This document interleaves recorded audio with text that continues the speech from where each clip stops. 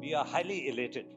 And in fact, I always use the cliche that we have a great sense of exaltation, primarily because each one of us in the armed forces feel that the one rank, one pension has really been a big boon. I think right from the bottom, that is on the grassroots level, every Jawan that is of the Indian Army, every sailor from the Indian Navy, and every air warrior that is from the Indian Air Force has benefited exponentially. Now, when I say that, it translates actually into as to how much of nickel comes into his coffer, into his piggy bank, which he can save, which he'll be able to sustain a very dignified livelihood.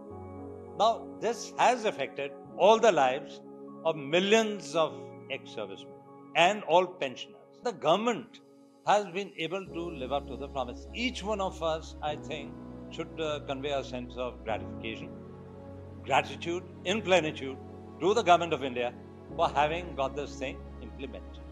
And I can say without any commission at any point of time that when all these fine measures are implemented, that is so as to ensure that it touches the life of every man, woman and child in the armed forces, it does make a difference. Each one of us is indebted because we all believe in only one thing: duty, honor and country.